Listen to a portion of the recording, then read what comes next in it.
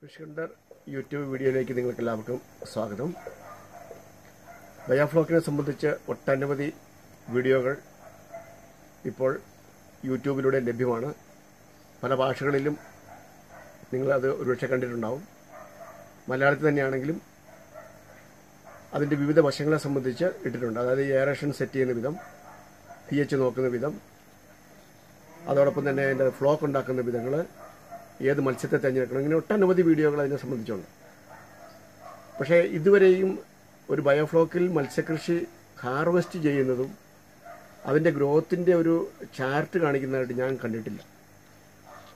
അപ്പോൾ അതുകൊണ്ട് നിങ്ങൾ അനേക ആളുടെ മനസ്സിലുണ്ടാവും, ഇത് ഈ തുടക്കം മാത്രമുള്ളൂ, അതായത് എത്രത്തോളമാണ് അത് ഫിനിഷ് ചെയ്യുന്നില്ലല്ലോ, ആ ഒരു പ്രസ്ഥാനം ഫ്ലോപ്പായി പോവുകയാണോ, അതത് വിജയിക്കുന്നുണ്ടോ, ഇങ്ങനെയുള്ള സംശയങ്ങൾ അനേക ആളുകളുടെ മനസ്സിലുണ്ടാവും. എന്നാൽ ഒരു കാര്യം വ്യക്തമാണ്, ബയോഫ്ലോക്കിൽ പരാജയങ്ങളുണ്ടാവും, അത് സത്യമാണ്. കാരണം മത്സ്യത്തിന് ഇൻഫെക്ഷൻ ബാധിക്കാം. മത്സ്യത്തിന് ബയോഫ്ലോക്കിൽ ഒരു രോഗം വന്നു കഴിഞ്ഞാൽ പിന്നീട് നമുക്ക് അതിനകത്ത് ഏതെങ്കിലും വിധത്തിലുള്ള ആൻറ്റിബയോട്ടിക്കോ മറ്റ് മരുന്നുകളോ പ്രയോഗിക്കുമ്പോൾ അത് അതിനകത്തുള്ള ബാക്ടീരിയയ്ക്ക് ദോഷമായിട്ട് ഭവിക്കുന്നതുകൊണ്ട് പലപ്പോഴും അത് പ്രയാസമായിരിക്കും. അപ്പോൾ അങ്ങനെയുള്ള സാഹചര്യങ്ങളിൽ വെള്ളം താഴ്ത്തി ആ മത്സ്യത്തിന് വേറെ ട്രീറ്റ്മെൻറ്റ് നടത്തിയിട്ട് അടുത്ത ഫ്ലോക്ക് ഉണ്ടാക്കി വേണം അത് ചെയ്യാനായിട്ട്. അത് വളരെ ശ്രമകരമായ സംഗതിയാണ്. അങ്ങനെ ചില ആളുകളുടെ മത്സ്യങ്ങൾ പോയിട്ടുണ്ട്. ഇനിയും മഴക്കാല ആരംഭത്തിൽ, അതായത് പെട്ടെന്ന് പെയ്യുന്ന മഴയിൽ ദീർഘകാലം മഴ പെയ്യാതിരുന്നിട്ട് പിന്നീട് മഴ പെയ്യുമ്പോൾ ഈ ബയോഫ്ലോക്ക് ടാങ്കിന് മേളിൽ നമ്മളൊരു കവർ, അതല്ലെങ്കിൽ ഏതെങ്കിലും പടുത് വലിച്ചു വിട്ട് അതിൽ UV ഷീറ്റ് കൊണ്ടുള്ളൊരു പ്രൊട്ടക്ഷനോ ഇല്ല എങ്കിൽ ആദ്യത്തെ മഴയിലൂടെ അതിനകത്ത് പതിക്കുന്ന ആ ജലകണങ്ങളിൽ സ്വാഭാവികമായിട്ടും അന്തരീക്ഷത്തിൽ ഉള്ള കുറേയധികം മാലിന്യങ്ങൾ, വിഷാംശമായിട്ടുള്ളത് തന്നെ ഉണ്ടാവും. അപ്പോൾ അത് ബയോഫ്ലോക്കിൽ പതിക്കുകയും പിന്നീട് അതിൻ്റെ ഘടന മാറുകയും മത്സ്യങ്ങൾക്ക് രോഗം ബാധിക്കാനുള്ള സാധ്യതയുണ്ട്.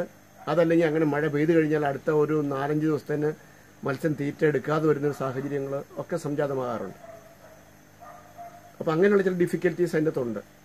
ഇനിയും പ്രത്യേകിച്ച് വലിയൊരു കാരണമൊന്നുമില്ലാതെ തന്നെ ചിലപ്പോൾ അമോണിയ പെട്ടെന്ന് വർദ്ധിച്ചേക്കാം.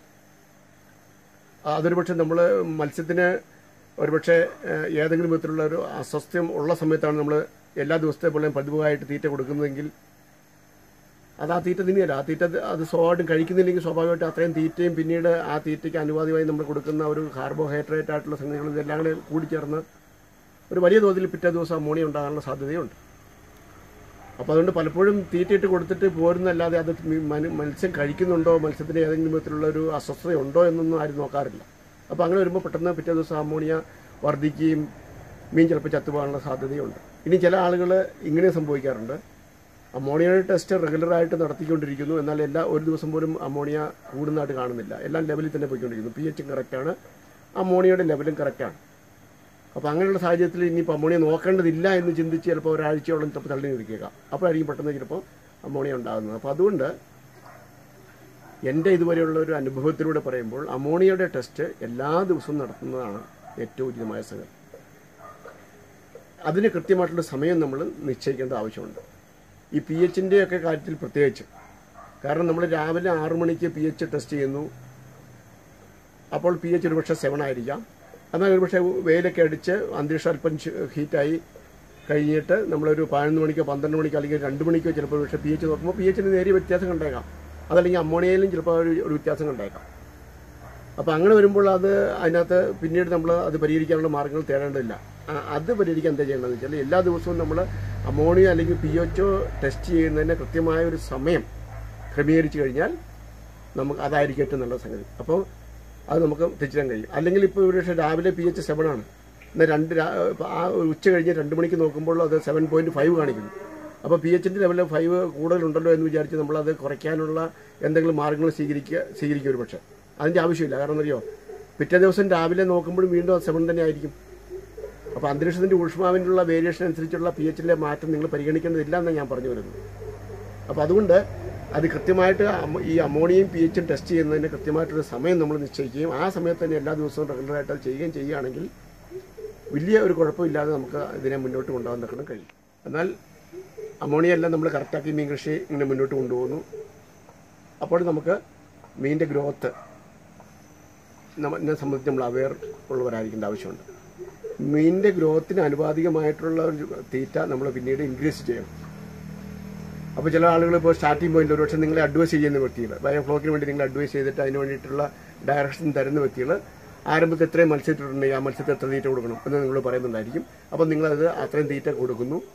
ആ കാർബോഹൈഡ്രേറ്റിൻ്റെ അതിന് അനുപാതികമായിട്ടുള്ള അതിൻ്റെ പ്രോട്ടീൻ്റെ ഘടകമൊക്കെ നമ്മൾ വിലയിരുത്തിന് അതനുസരിച്ച് നമ്മൾ കൊടുക്കുന്നു. എന്നാൽ അത് എത്ര നാളത്തെ അങ്ങനെ കണ്ടീഷൻ കൊടുക്കണം, എത്ര നാൾ കഴിയുമ്പോൾ ചേഞ്ച് ആക്കണം, വീണ്ടും അതിൻ്റെ തീറ്റയുടെ ലെവൽ വർദ്ധിപ്പിക്കേണ്ടതുണ്ടോ, ഇതൊക്കെ നിങ്ങൾ അറിഞ്ഞിരിക്കേണ്ട ആവശ്യമുണ്ട്. അപ്പോൾ മത്സ്യത്തിൻ്റെ വളർച്ചയ്ക്ക് ആവശ്യമായിട്ട് നമ്മളത് അത് കൂട്ടി കൊടുക്കേണ്ടത് ഒരു പ്രധാനപ്പെട്ട ഘടകമാണ്. പിന്നെ മറ്റൊരു സംഗതി എന്താണെന്ന് ചോദിച്ചാൽ, ഈ ബയോഫ്ലോക്കിൽ മത്സ്യത്തെ നമ്മളിടുമ്പോൾ ആളുകൾ പലപ്പോഴും പറയാറുണ്ട് ഫോർ എക്സാമ്പിൾ 4 ഡയമീറ്ററിൻ്റെ ഒരു പോണ്ടിനകത്ത് 3000 മത്സ്യത്തെ വരെ വളർത്തുന്ന ആളുകളുണ്ട്, അല്ലെങ്കിൽ 2000 മത്സ്യത്തെ ഇടാന്നൊക്കെ കേൾക്കുമ്പോൾ ഒരുപക്ഷെ പുതിയ ആളുകളെ സംബന്ധിച്ച് അത് വലിയൊരു വിപ്ലവകരമായിട്ടുള്ള ചിന്തയായിട്ട് തോന്നിയേക്കാം. അവരതിലേക്ക് പെട്ടെന്ന് ചാടി പുറപ്പെട്ടേക്കാം. പക്ഷേ പ്രാക്ടിക്കലായിട്ട് നമ്മൾ നോക്കുമ്പോൾ അത്രയും ഡെൻസിറ്റിയിലൊന്നും മീൻ വളർന്നു കിട്ടുന്നില്ല എന്നുള്ളതാണ് യാഥാർത്ഥ്യമായ സംഗതി. അതുകൊണ്ട് നമ്മൾ തിരിച്ചറിയേണ്ട ഒരു വസ്തുതയാണ്. ഒരു 4 ഡയമീറ്ററിൻ്റെ ഒരു പോണ്ടിനുള്ളിൽ നമുക്ക് പരമാവധി വളർത്താൻ കഴിയുന്നതെന്ന് വെച്ചാൽ ഒരു 800 മത്സ്യം, അതല്ലെങ്കിൽ ഒരു 1000 ഇച്ചിരി കൂടുതലാണ്, 800 മത്സ്യമാണ് ഏറ്റവും ഉചിതമായ സംഗതി. അതാണെങ്കിൽ നമുക്ക് പ്രോപ്പറായിട്ടുള്ള വളർച്ച കിട്ടും. ഒന്ന്. രണ്ടാമത്തെ ഘടകം, ബയോഫ്ലോക്കിലാണെങ്കിലും നമ്മുടെ എല്ലാ മത്സ്യത്തിനും ഒരേ കണക്കുള്ള വളർച്ച പ്രതീക്ഷിക്കേണ്ടതില്ല, അങ്ങനെ കിട്ടത്തില്ല.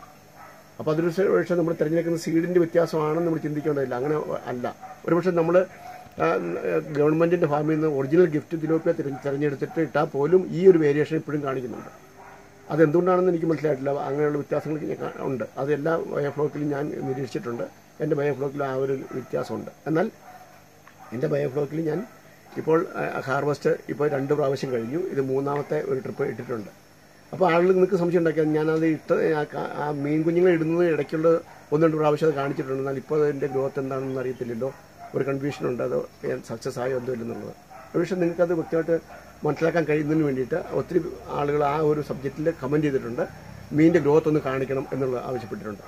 ഞാൻ കഴിഞ്ഞ ഡിസംബറിൽ ഇട്ട മത്സ്യമാണ് ഇപ്പോൾ ഇതിനകത്ത് ഇട്ടിരിക്കുന്നത്. അപ്പോൾ അതിൻ്റെ ഗ്രോത്ത് എത്രത്തോളം ഉണ്ട് എന്നുള്ളത് നമുക്കൊന്ന് നോക്കാം. അതിൻ്റെ ഒരു കാഴ്ചയിലേക്ക് നമുക്ക് വരാം. അല്പം തീറ്റയ്ക്ക് ഇട്ട് കൊടുത്തിട്ട്, സ്വാഭാവികമായിട്ട് അതിനെ നമുക്ക് കാണാൻ കഴിയില്ല. അപ്പോൾ തീറ്റ ഇട്ട് കൊടുത്തിട്ട് നമുക്ക് വലയ്ക്കൊന്ന് കോരി നോക്കാം, അതിൻ്റെ അകത്ത് കിട്ടുന്നുണ്ടോ എന്ന് നോക്കാം. ഇപ്പോൾ നമുക്ക് അതിൻ്റെ ഒരു കാഴ്ചയിലേക്ക് വരാം.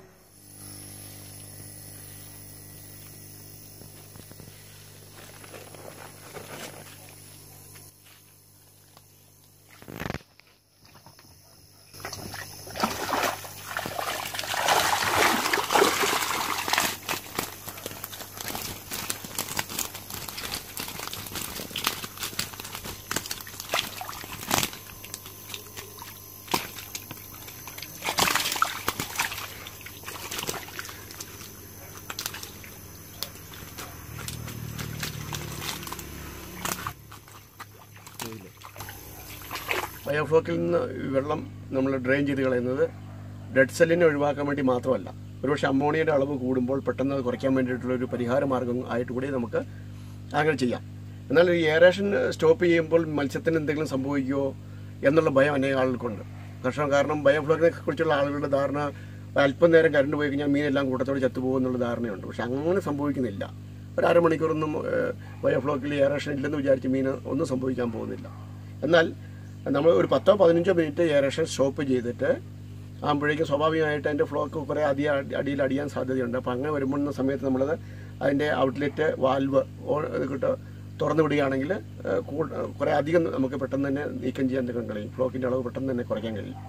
അങ്ങനെ റിമൂവ് ചെയ്യുന്ന ആ ഫ്ലോക്ക് വെറുതെ കളയേണ്ടതില്ല. അത് നിങ്ങൾക്ക് എന്തെങ്കിലും പച്ചക്കറി കൃഷിയോ അതല്ലെങ്കിൽ എന്തെങ്കിലും കൃഷിയുണ്ടെങ്കിൽ അതിൻ്റെ ചുവട്ടിൽ ഒഴിച്ചാൽ നന്നായിട്ട് അത് വളർന്നു വരാൻ നിൽക്കണം. കാരണം അതിനകത്ത് ധാരാളമായിട്ടുള്ള ഘടകങ്ങൾ, അത് ചെടികളുടെ വളർച്ചയ്ക്ക് ആവശ്യമായിട്ടുള്ള ധാരാളം ഘടകങ്ങൾ അതിനകത്തുണ്ട്. അപ്പോൾ ഞാൻ അതിനുവേണ്ടി ചെയ്യുന്ന സംഗതി, ഞാനിപ്പോൾ ആഴ്ചയിൽ സ്വാഭാവികമായിട്ടൊരു 2 പ്രാവശ്യം ചിലപ്പോൾ 3 പ്രാവശ്യം വരെയും ഞാൻ അങ്ങനെ എയറേഷൻ്റെ 10-15 മിനിറ്റ് സ്റ്റോപ്പ് ചെയ്തിട്ട് അതിനുശേഷം ഈ വാൽവ് തുറന്ന് ഒരു 10-30 അല്ലെങ്കിൽ 40 ലിറ്റർ വെള്ളം ഞാനിങ്ങനെ എടുത്തിട്ട് അത് എൻ്റെ ഏലത്തിന് മറ്റു ചെടികൾക്ക് ഒഴിക്കാറുണ്ട്. നല്ല റിസൾട്ട് അത് കാണിക്കുന്നുണ്ട്. നമ്മൾ വെറുതെ അത് ഡ്രെയിൻ ചെയ്ത് കളയേണ്ട കാര്യമില്ല. അപ്പോൾ ഇങ്ങനെയൊരു സംവിധാനമാണ് ഞാൻ അതിനുവേണ്ടി ചെയ്തിരിക്കുന്നത്, വെള്ളം എടുക്കാൻ നിൽക്കുന്ന എളുപ്പത്തിൽ. അപ്പോൾ ഇത് ഇവിടെ വാൽവ് തുറക്കുമ്പോൾ നമുക്ക് അതിനകത്തേക്ക് ഈ ബക്കറ്റിലേക്ക് അത് ചാടിക്കാം. ആ വെള്ളം നമുക്ക് അതിനുവേണ്ടി ഉപയോഗിക്കാം. ഇത് നോക്കാം.